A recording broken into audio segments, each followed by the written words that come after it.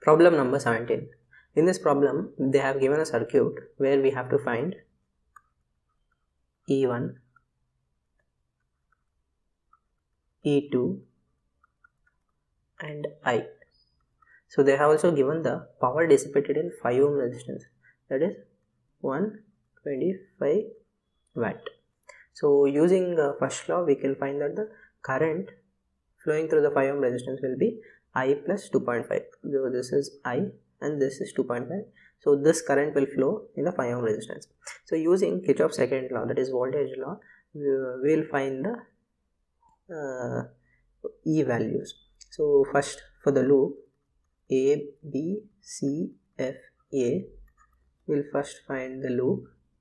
So E1 minus 3I is equal to E2 minus 2 into 2.5. So we'll get it as E1 minus E2 minus 3I is equal to, so this will be a 5. So this will be first equation as given here. Next loop is F, C, D, E, F. So we'll again find the loop. So E2 is equal to 2 into 2.5 plus, so 5 into I plus 2.5. So this will be the second equation. When we simplify this, we'll get 5 plus 5I plus 12, we'll get 12.5. So further simplifying, E2 will get 5I plus 17.5. So this is our second equation as given here. So further they have given that the power across through the 5 ohm resistance, across 5 ohm resistance 125. So we know power formula VI. We further simplify this, we will get I square R.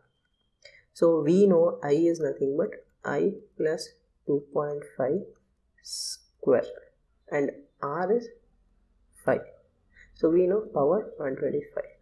So when we send this to this side, we will get I plus 2.5, which is on square, we will get 125 divided by 5 is 25. So when we send the square root the other side, that is 25, we will get 5. So I is equal to 5 minus 2.5. So I is nothing but 2.5 amps. So when we substitute this I value here, this will become 7.5, and when that goes that side, we'll have, so when we substitute another I here, we'll get 12.5, which is nothing but E2 will become 30 as given here. So once we get E2 30, we'll simplify this in the equation number 1 and we'll get E1 as 32.5. So final answer will be 32.5 volts, 30 volts, and I is 2.5 amps.